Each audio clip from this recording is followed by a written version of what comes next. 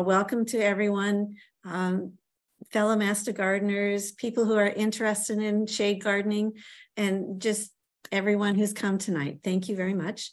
We're going to talk tonight about summer shade gardening in Zone 9. And although there are lots of plants that can grow everywhere, Zone 9 is a little tougher because of our extremes kind of in temperatures and our humidity down here. So we are going to,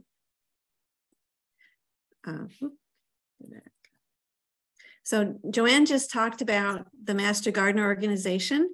This is basically, we are a group that works through the Texas A&M AgriLife Extension Office to help promote gardening skills throughout the community. And part of this is what we're doing tonight is this community outreach, education, and other programs. We also have plant sales. We have a website, txmg.org/Brazoria, and a Facebook page.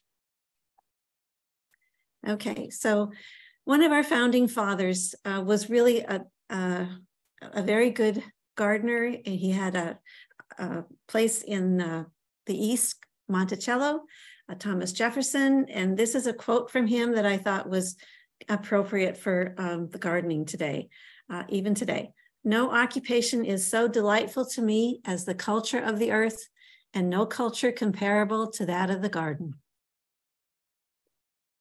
So why are we looking at a shade garden? You may already have one, or you may be thinking about creating a shade garden, but we do have some challenges here. We have sometimes big trees that create large shady areas, and it's sometimes difficult to maintain these beds. But with some plant selection, plant care, bed maintenance, we can come up sometimes with a garden that looks very nice. And it also is a nice place to have a way out of the sun, maybe to sit in this area that you create, except for the mosquitoes here. But other than that, sometimes it's just a nice place to be outside.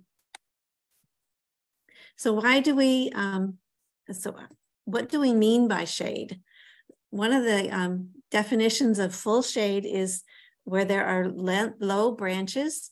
There's usually this occurs sometimes also on the side of the north side of a house or a high wall, and approximately 1 hour of sunlight is all that gets into a full shade situation. Okay, medium shade, there are higher and less dense branches. There's still not much direct sun, but about 3 hours of sunlight. A partial or open shade, also known as intermittent shade. This kind of shade has about 3 to 6 hours of sunlight, and that often occurs in the early morning or late afternoon.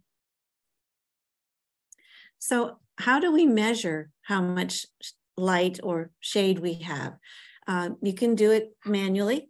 Go out every hour. And since I'm talking about summer plants, typically maybe do this out when it would be June-ish, and look every hour to see where the bed is or beds that you're looking at. Is it in the shade? Is it in a place where it's getting a lot of sun? And just mark that down, and you can kind of see how many hours of sun you're getting in that area. You can also go with a probe.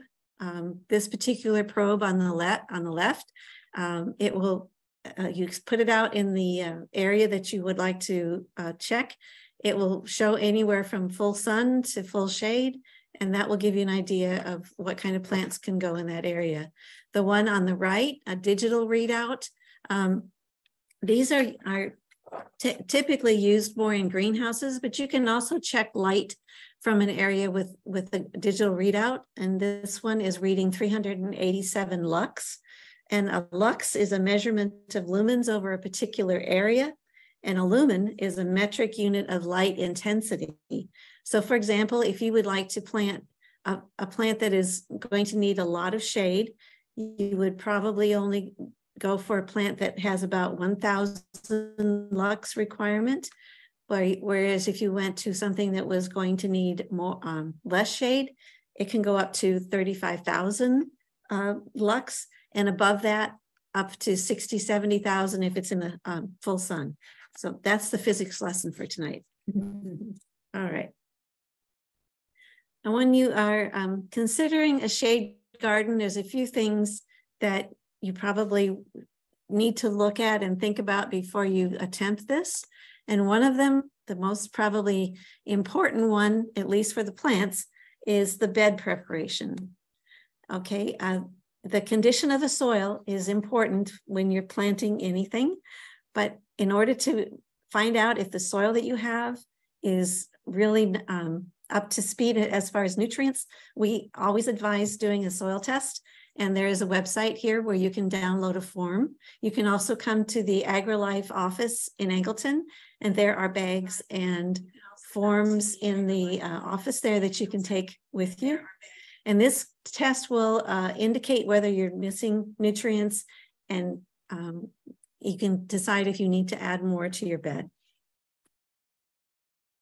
Tree roots are usually quite a problem under some of our big oak trees, especially. They can compete with plants for nutrition and moisture, and they can be difficult to work around. But on the other hand, sometimes they are quite beautiful when they're sticking up out of the ground. Normally, if the roots are not coming up too far, you can work in about 4 inches of compost around the tree, and that helps retain moisture and adds nutrients and preserves the soil texture. And sometimes you just are going to end up having to maybe use a raised bed or large containers if there's just too much interference with the roots. If you're planting in an area, though, that has a shallow root system, typically in order to not deprive the tree of oxygen, it's recommended that you only use like 2 inches a year to keep the tree healthy. Once you have your soil to a point where it's in a good situation, then you need to think about how are you going to keep this area watered. And as we know, with the drought and the heat that we had this past summer, that was something that took a lot of time. Now you can do a system of watering with soaker hoses or drip irrigation. This is, of course, a more expensive option, or you can just stand with a hose and just water and kind of go into a Zen mode. But that means sometimes daily, every day, having to water in the heat of the summer. You can add mulch to increase the moisture retention. And this could be like pine needles, leaves, compost. We don't recommend hay. Hay often has weed seeds in it, and I guess most of us are already pulling up a lot of weeds right now because the rain's back. Okay, so let's say you have an area that's too shady. Can you improve the area so that you can get a little more light? Yes, you can remove trees that are taking up too much space or fences. You can prune a tree canopy by even up to 1/3, remove some of the lower branches. And if in planting, if you plant taller plants in the back and shorter plants in the front, that allows the plants to get a little more light. Or you could install something like a lattice fence or a fence that has more open area. And if you want to add some elements to the shade area, that also promotes space that you can spend more time outside. You can, for example, put in a bench, a swing, a chair. You can add a bird bath or a bird house that can attract some wildlife. A fountain is a nice feature to add more peaceful space. And sometimes even using some stepping stones will help in the area so that you can stay off the plants and you can avoid some of the compaction with soil. So we realize that not everyone has a yard with a lot of space. Some of us live in apartments or places that have patios. So there are other ways we can enjoy shade plants by using containers. And these containers can be put on the deck or patio. And if all that's available is full shade, every once in a while, it's a good idea to put these planters out into the a little less shady area or into the sun for a little while. Normally we plant with annual flowers, but they can be perennials added to them as well. And this is, we can put shade plants in hanging baskets and hang up into on the patio. And now we're going to talk about if you want to create a container, just a few ideas on how to do this. Usually find a container that's fairly large that has drainage holes. We add soil to within a few inches of the top. And there's a method called the thriller, filler, spiller process, where plants that are fairly tall are put in the middle. There are filler plants that are put around the underneath that, and below that, a spiller. So in the case of this planting to the right, there's a coleus that's used as the thriller. Filler plant is impatiens, and the spiller is a creeping jenny. It's a good idea to find use plants that have the same watering needs and give the plants enough space, because they will grow over the summer, and it may also, again, may be necessary to water every day. And now we're going to start talking about individual plants, and I put them in 4 categories: annual plants, perennial plants, foliage plants, and herbs. And these should be successful in zone 9, although this was a very tough summer that we just went through. I can't guarantee that all of these will survive those conditions. So first we'll talk about our annual flowering plants. And one of the first ones that a lot of people use and is very pretty are impatiens, also known as busy lizzies. They are tender perennials, but in our area, often they are grown as annuals. You can plant them one year, and the next year they will sometimes self-seed, and you might get return plants from the seeds. They like to be in the shade. So these are really either partial shade to full shade with quite a bit of water. They do not like to have their soil get too dry. They'll bloom in the spring and the summer, and they often have a wide range of colors, almost a rainbow. They are pollinator friendly, and they come from Africa, Eurasia, and New Guinea.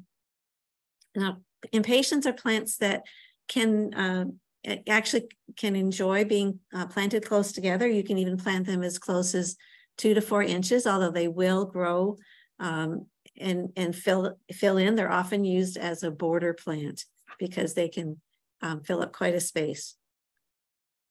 One of the other widely used plants are wax begonias, and these are also pretty much considered annuals here. If they are perennial, they often do not like this some of the cold winters we've been having. They will do well in the sun as well as partial shade. They do not need as much water as an impatient. They'll bloom in the summer. And the flower colors, red, pink, and white, but also the leaf color. This one in this picture is bronze, but they also come in a very pretty green shade. Pollinator friendly. And this plant type is also designated as a Texas superstar. And if you are not familiar with the Texas superstars, just a quick definition: they are specifically recognized for their superior performance in tough gardening conditions in Texas. They are usually tested over several years in different parts of Texas, and they pass the test, and then they are designated superstars. They usually add 1 or 2 plants every year, and there is a book that you can, or you can look online to see which plants are Texas superstars. In the begonia, there's a type called the Whopper series. These fit that category. They are native to Central and South America. One thing about begonias is that the seeds are really, really tiny. They are some of the smallest in the world. And if you were to have as a small a quantity as 1 ounce, that could produce up to 3 million seedlings. So it's a very prolific plant. The next plant we're going to talk about is Torrenia, or wishbone flower. And I don't have the best picture to show you, but the reason it's called wishbone flower is there are two stamens that come together and they form what looks like a chicken wishbone. It's actually a very neat feature of this plant. They're also considered annuals. They are not very tall or big. I mean, they are maybe up to a foot tall. They like to be in the shade. They like lots of water, and they bloom in the spring and summer. Often these flowers will come in more than one color, and they are also pollinator friendly and native to Asia. It's recommended, if you're going to purchase these plants, to try to get them before they flower, because sometimes they won't do well if you already have a wild plant that has a lot of blooms. And they are a very neat addition to your shade garden. The floss flower, or the ageratus, are another annual that does not get too big. They do well in full sun to partial shade, and they have very shallow roots, so they can be prone to dry out quickly. So these you would like to be watered at least once or twice a week.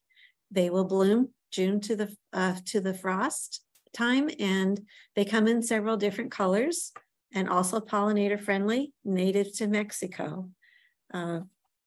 Since these roots are fairly shallow, you can dig a pretty short hole. And in some cases where you don't have a lot of soil to work with, these plants would work really well. Next, we're going to move on to another annual, an annual vinca. And these are also not real tall. They can spread. They like to be in the sun, but also can tolerate partial shade. They're very drought tolerant, and they are ones that you would probably not water late in the day, because that can sometimes cause some fungus issues. They will bloom June to frost. These are another plant that if you plant them one year, you are very likely going to see some new seedlings come up next year. They come in various colors: white, pink, mauve, red, purple. They are native to Madagascar. They are pollinator friendly, and they are another plant series that are Texas superstars if you find the ones that are the Cora series. They can be put in the ground in the spring around the same time that you would put in tomato plants, and but they do not like cold weather, so be sure to wait until all that cold weather is gone. Okay, are there any questions that I need to address? No. Okay, so our next set of plants are going to be perennial flowering plants, and these are going to start with coral bells, and also known as alum root. This is a plant that has a wide range of colors in its leaves and flowers. It can tolerate shade, a lot of full shade or even partial shade. They need about 1 inch of water a week. And sometimes during those extra hot days, it's probably a good idea to water them even more frequently. They will bloom in the spring and summer, and they are also pollinator friendly and native to North America. If you would like to have more leaf growth, you can wait until these flower stalks are spent, cut those off, and that will usually encourage the plant to produce more colorful leaves. Another plant that is relatively easy to grow, oxalis, or excuse me, a purple shamrock. These are kind of neat in that if you look at the plant itself, you'll see that there are 3 leaves that gather together, and people describe this as almost like 3 butterflies that are nose to nose. They are quite pretty in that they have a real contrast between the white flower and the purple leaf. They do come though in a couple different flower colors. They can be white, pink, or lavender.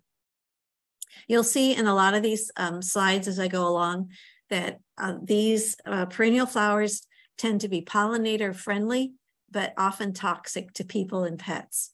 So it's just the nature of some of these plants that if you have pets, you just have to kind of be aware of what toxicity they have.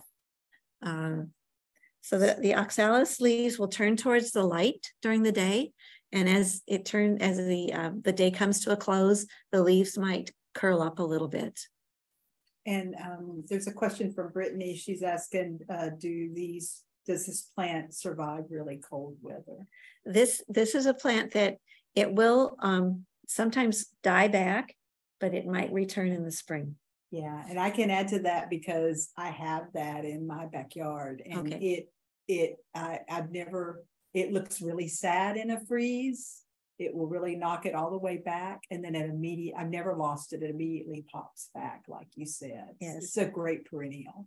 Yeah, and I think any of us who have the wild form in our yard, that there doesn't seem to be much that will take care of that. But it also has a kind of a pretty pink flower, but it spreads everywhere. And Brittany, mine, she's thinking about putting it in the ground. I guess she has it in a pot.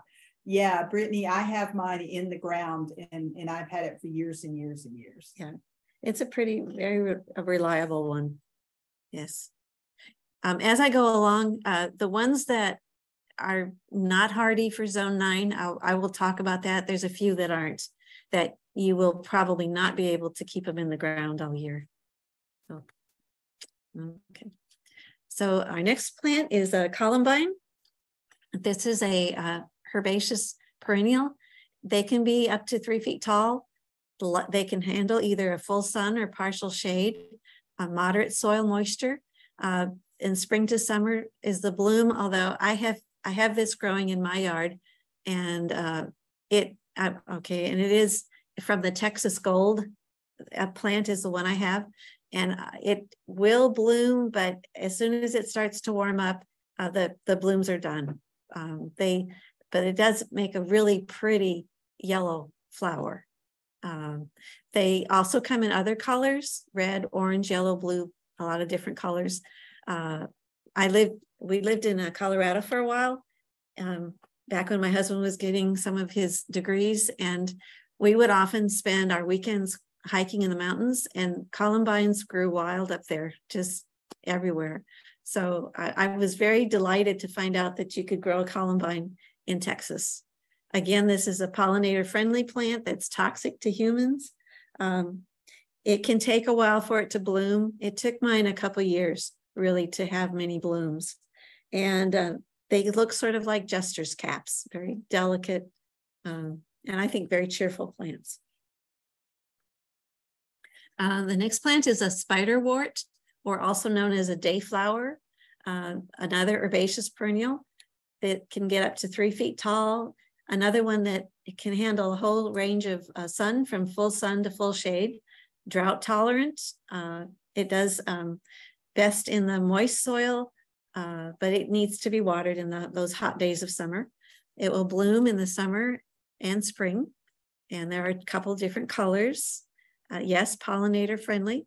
North and South America and Central America is where this one is natively found.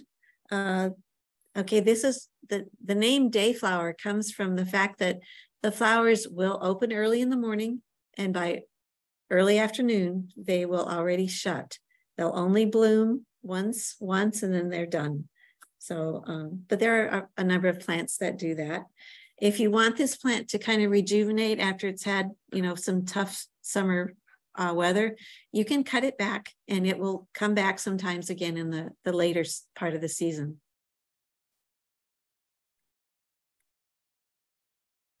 Hydrangeas. Hydrangea is more of a shrub, a deciduous shrub, but it's something that can be planted under a large tree, although they can get to be fairly tall if they are in the right condition. They can handle some shade, also do well in full sun. I will tell you, though, that I had one in a pot, and when I had it in full sun, it was okay, but as soon as I moved it into the shade, it perked up. So I'm saying probably in this part of the world, they do not like all the full sun that we get. They like consistent moisture, and they will bloom midsummer through fall. So if you have them now, and if you were able to keep them over the summer, they may start to bloom again. There are various species have different colors of flowers. So, you know, it will depend on what species you have. They are pollinator friendly, again, toxic to humans. If you want to play with the pH of the soil, you can sometimes change the color of the bloom. If you can go towards an acid soil, that will create more of a blue color. And if you use or have soil that's more alkaline, that tends to promote more of a pink color. So that's something if you'd like to try.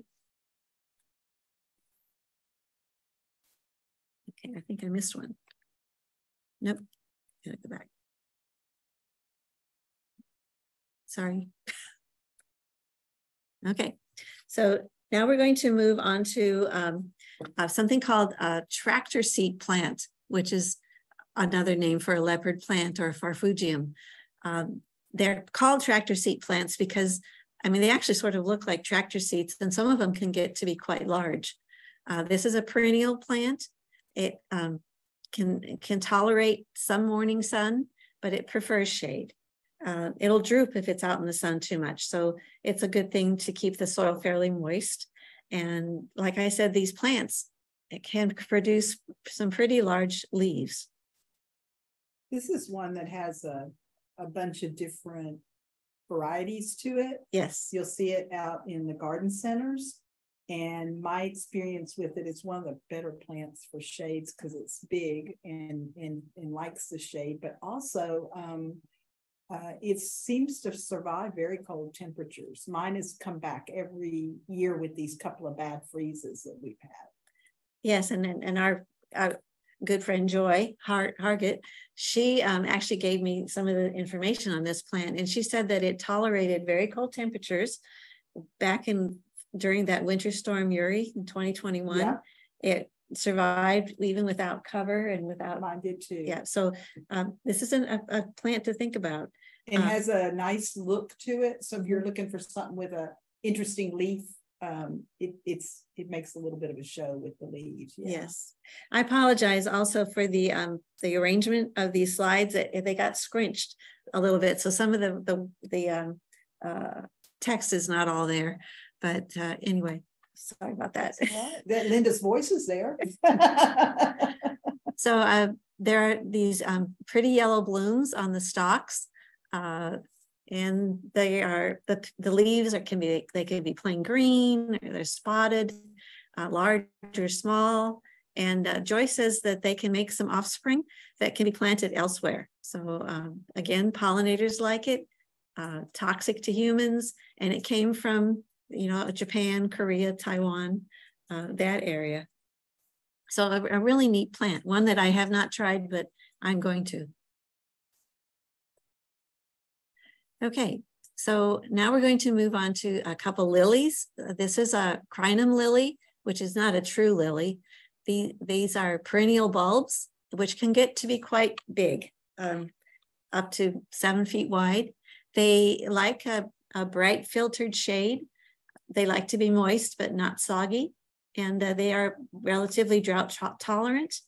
The flower colors are various colors: white, reds, pinks. I have one that's a white and red. I think they call it peppermint or something. Anyway, that's a very pretty one too. They like to be crowded together. So you can plant more than one bulb at a time. The pollinators like them, and they come from the warmer parts of the Americas. It is a tropical kind of plant. Again, a toxic plant. They can be put in an area and left there for decades. They do not need much care. And that flower stalk that you see contains usually many buds. And so you may have flowers that last for a week or more because The individual flowers will only last for a day, but some of the buds will keep blooming. So they are a very useful plant in the shade. Another lily that is used here in the South, a calla lily, is one that can get to be about 3 feet tall. It can handle the shade or the sun. It doesn't like to be soggy because the stems may rot. And this is especially true if you have this plant in a pot. I know that if it gets overwatered, it does not like it. It will bloom in the summer, and there are several different colors of the bloom. And again, the pollinators like this plant. It does have a nice fragrance. And if you plant this, it's probably best to plant it in groups. Some plants just are very friendly, and this one is one that doesn't mind having other bulbs close to it. You can plant them in a circle or in a triangle, just someplace where they're close together. Pentas, also known as the Egyptian star cluster. A penta, if you look at the individual flowers, have 5 petals, so hence the word penta. But these kinds of flowers are great for butterflies because they sort of have a landing pad for the insect, and they like this formation. I have one of the taller type of pentas in my front yard, and it really attracts the butterflies in the summer. They can get to be fairly tall. The one I have, like I said, is a taller version. They don't mind being in the shade, but they also can handle some sun. They're drought tolerant.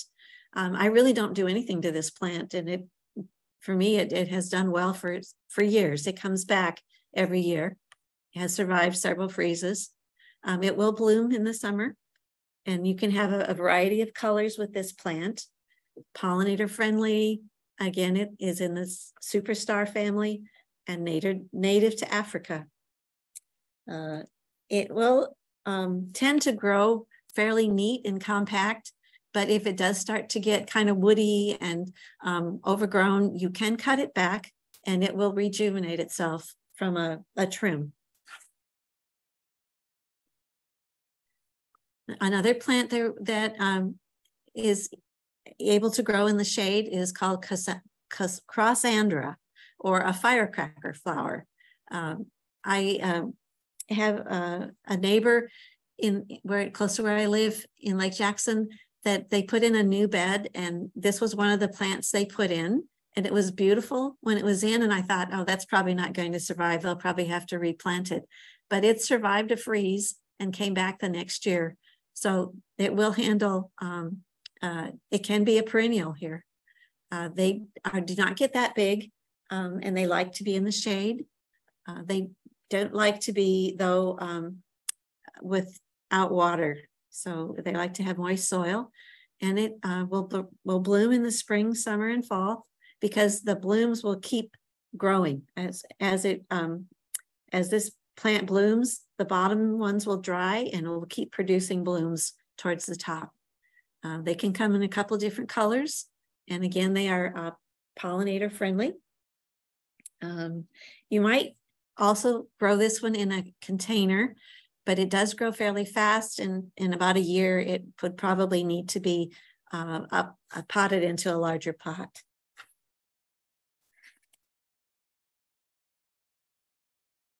Okay, another plant that grows well in the shade is yarrow, and this comes in many different colors and also many different names. It's an herbaceous perennial. It can get to be 2 to 3 feet tall and wide. It normally grows in the sun, but it will tolerate some shade. So it does not need a lot of water, and it will bloom in the summer and fall. It has quite a wide range of colors.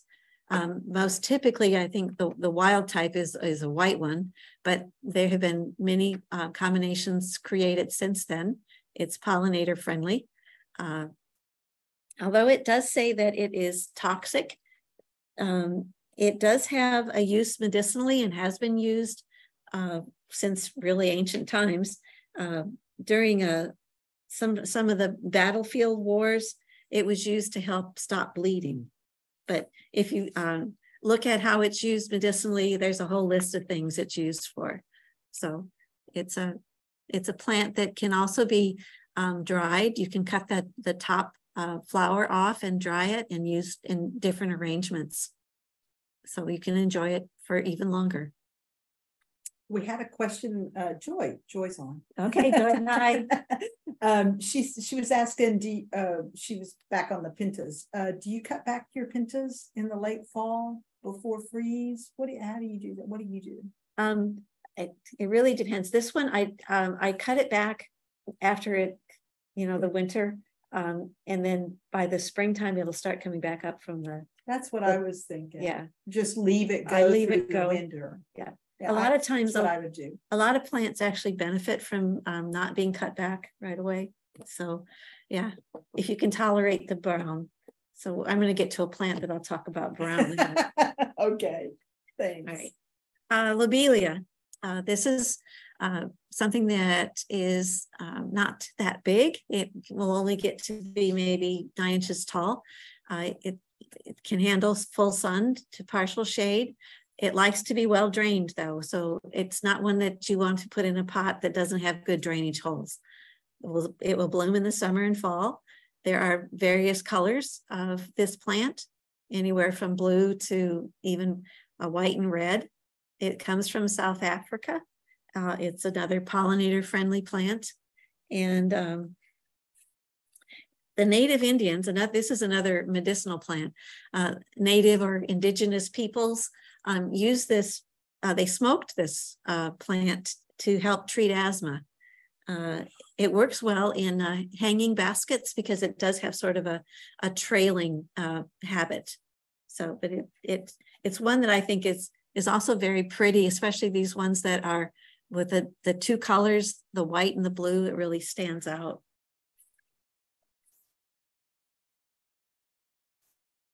Our next plant is called Texas betony.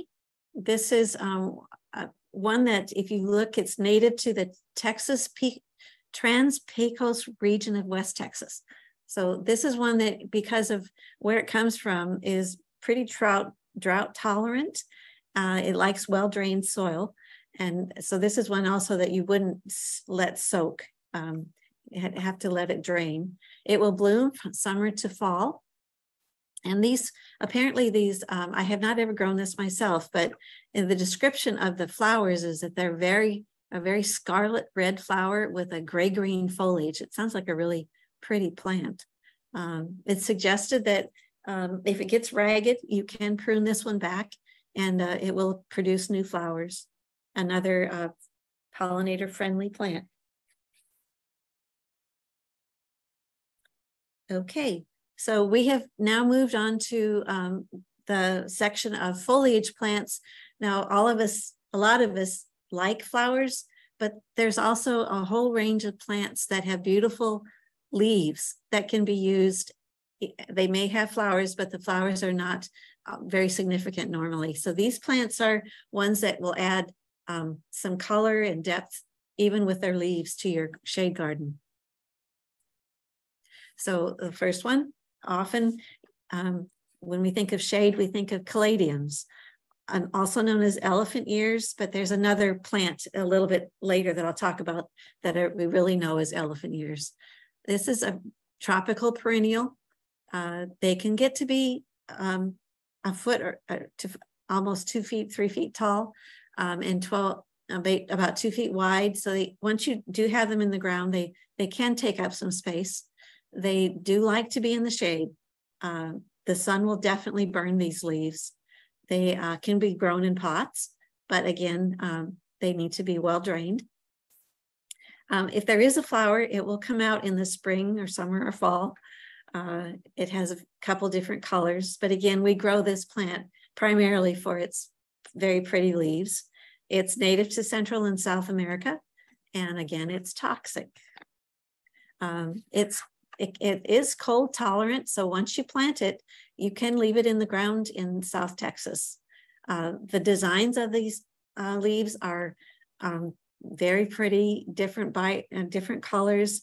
Again, in my neighborhood, I walked by this place last year. They had planted white with pink leaved caladiums and pink pentas together. It was really striking. I really thought, wow, that was an eye-opener. This year, that same place has planted red-leafed caladiums and white pentas. Again, just you get the color combination together, and it's really pretty. And it has survived this summer. The soil, it likes to be rich, well drained, and you don't need to fertilize these much. If you notice that they die back in the fall, that's fine. They will come back again in the spring. So these are used all over this part of Texas in the shade. Another shade plant that works well here is coleus. These can grow to a foot or more. They have kind of a velvety appearance with their leaves, and they have a lot of different leaf colors and combinations of colors. It does not like to be in the sun too much, really prefers the shade. Again, well-drained soil. If it does become droopy, and I know this summer several of mine did, if I went back and watered them, they just perked right back up. So they like to be pinched back and, too. Have you noticed they pop right back? Yes, you're there. We're going to talk a little bit about that. Yeah, they're fairly disease-free, and this is again all thanks to Joy. You can propagate these by taking one of the stems and putting it in water, and it will produce roots fairly quickly, and you can plant, have another plant fairly easily. If you want to continue to see a lot of foliage, it's best to pinch off the flowers, which are not really not that significant. That will conserve some of the plant's energy, and they'll produce more leaves. But if you do let it go to flower, the pollinators like this one too. Although leaves are poisonous to humans. I'm not sure about other pets, but yeah, even though they're very pretty, we just look at them. Okay, so now we're actually going to talk about what we think of as the elephant ear plant, or Amazonian elephant's ear. This is a tropical perennial. It says here 1 to 2 feet tall, although I think they can get taller than that. Yeah. They can have they can endure partial shade. They are drought tolerant, but they also need well-drained soil. You may need to water them periodically. If you look at the different types of leaves, they come in lots of varieties and colors. If you want to promote more leaves, they suggest that you pull the leaves off the bottom. That will produce more leaves. Also, this is my cheat sheet. It's one that if you plant the bulb in the spring, it will become adapted, and then it will overwinter and come back again in the spring again. So it's one that you can keep for years. When you say pull the leaves off the bottom, right? They said pull. Are those the newer leaves or the older leaves? Pull the older leaves off the bottom, and that will promote new leaves to grow. Okay, got it. Okay. So continue. Okay, so one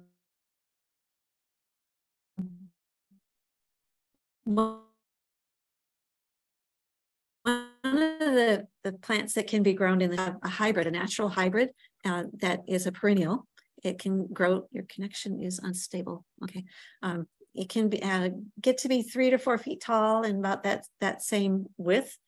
It can handle both full sun to full shade. It likes, though, to be moist, but not overly watered. It's native to North America, and it is toxic to cats and dogs. And it has a very upright form. A lot of ferns tend to get sort of flat. This one will remain more upright, and the leaves the fronds are quite green and wide. That's a very pretty fern.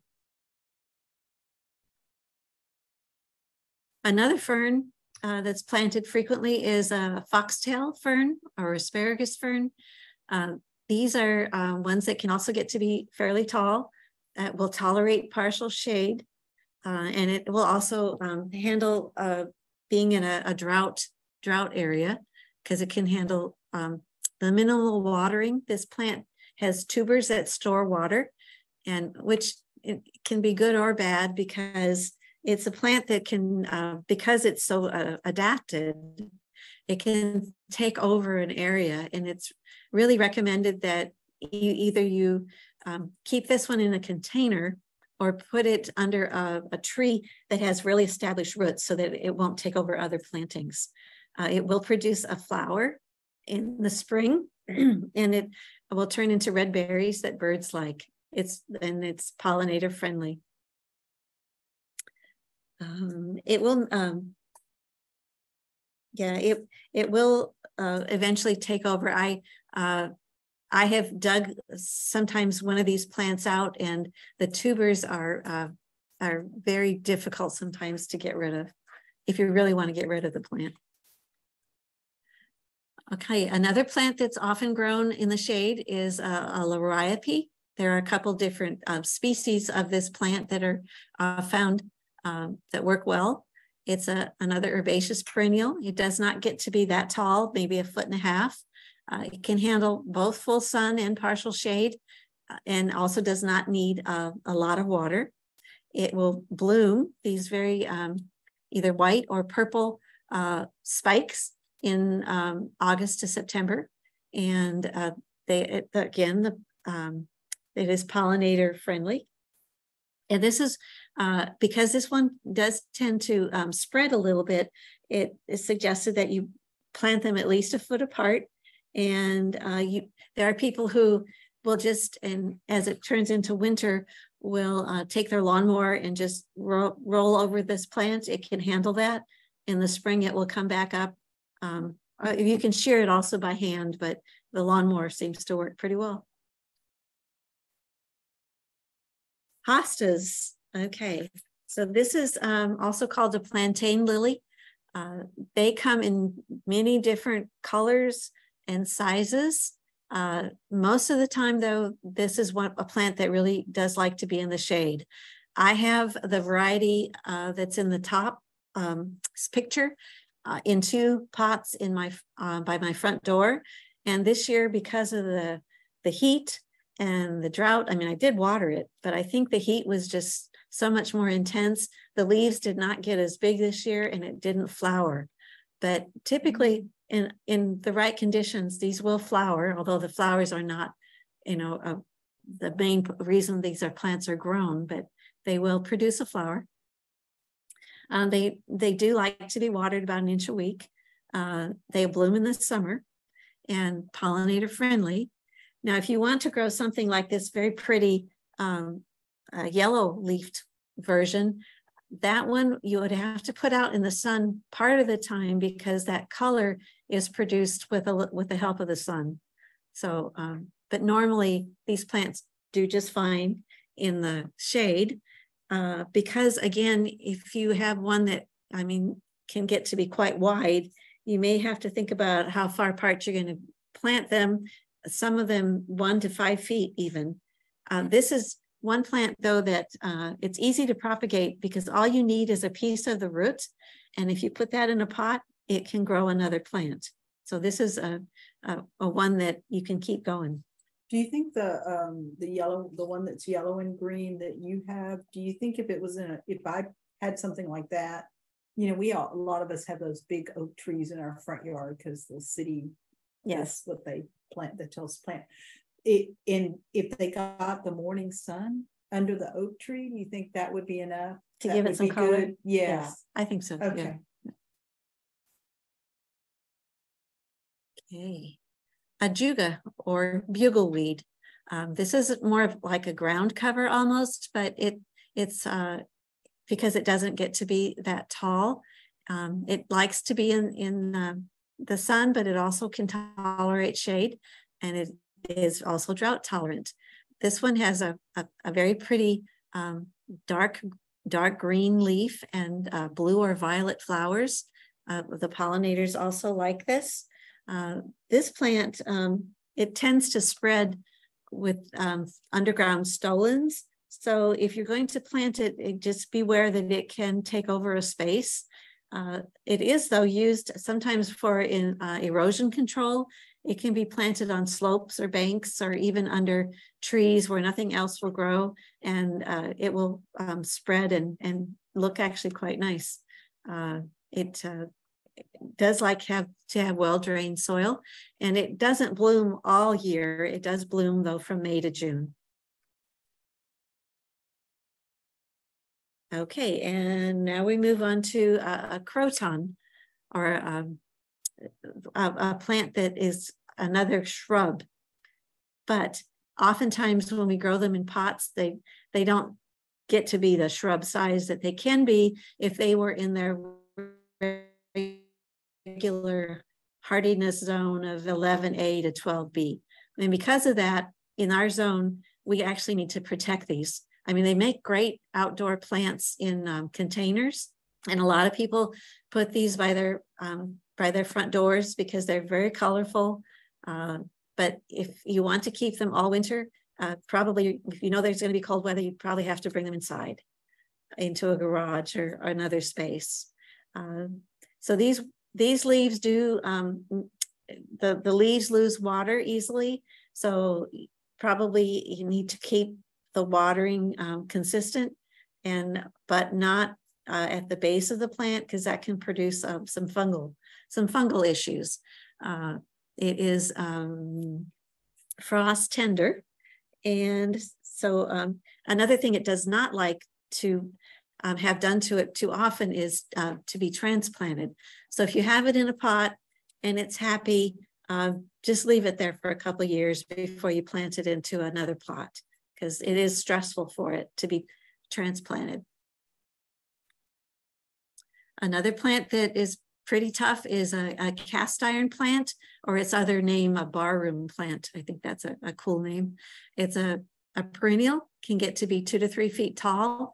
And this is one that does best in the shade, partial or full. It does not need a lot of water, but it will, if it does dry out, it does need to be watered again, and then it'll last for quite a while before it needs a repeat water. There is a bloom. It can bloom a little flower that is either white or purple, and it is native to Asia. Now it comes in a number of different leaf shapes or leaf colorings with the spots or the stripes. It's a plant that is quite tough, and it does not need a lot of maintenance, but it is not cold hardy. So it can take a couple of years to reach full size, but if it does get frozen or the winter is tough, it will come back. I have a couple plants that come back every year.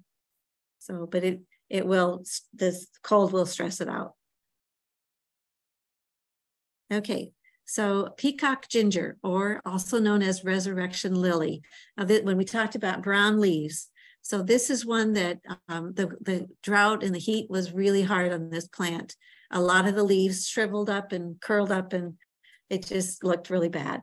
So I went recently and pulled up all the dead leaves, and it's coming back. It's looking good again. It does have these pretty little purple flowers. It's known here as the hosta of the South, because I guess some people had an impression, I guess, that hostas don't grow here. So this is what they replaced it with, but you can grow both. So this can handle the partial shade. It does not get to be that tall, only about 1 foot tall. It does like to have some moist, well-drained soil, which is maybe why it didn't handle the drought too well. But it will die back in the winter, and it'll return in the spring. And those little blooms come out in the summer, native to Asia. And it's and the foliage is also quite pretty. It has some different striations in it.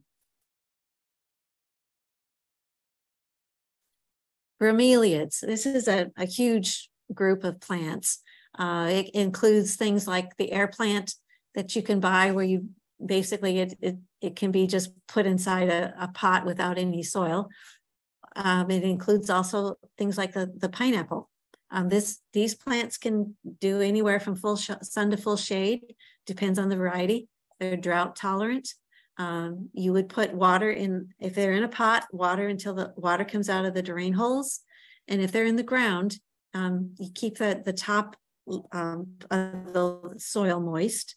Rainwater is the best for these plants. They bloom once, and then that bloom will die and that plant will die. But this is a plant that can regenerate from little plantlets around the base or little buds. And if you wait long enough, you'll have another plant and another bloom. So it will keep producing. It is pollinator friendly. Again, this is one that it does not really do an overwinter in our zone. Normally these would be planted in a pot. I do have some in my that I've had in the ground for a couple of years, but every year it seems like it takes a little longer for them to come back. So they probably are best in a pot. Another little interesting point about these plants is their roots are really more for balance. They don't actually get that much nutrition from the roots. They get the nutrition from their leaves and water actually through their leaves. So a lot of people will put a little bit of water in the neck of the plant, and they're quite happy that way. I have one more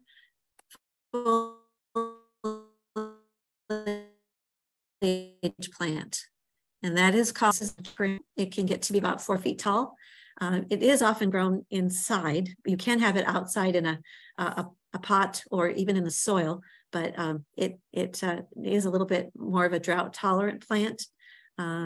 It does have a flower. It will bloom in the spring. Native to East Africa. This one's only mildly toxic to humans. I guess if you take a bite of this one, it won't be as bad as some of the other ones. This can actually tolerate long periods of time without water. And people sometimes say that because of its glossy leaves, it almost looks like a fake plant because it just, that's just the nature of how it looks. Okay. So we have looked at a lot of plants already. I have a couple more. How are we doing on time? You're right at 8 o'clock. Right at 8 o'clock. Talk about herbs for just a few minutes. I'll just run through herbs real quick. Okay, so if you want to plant herbs in the shade, just a couple tips on maybe how to have a little more success.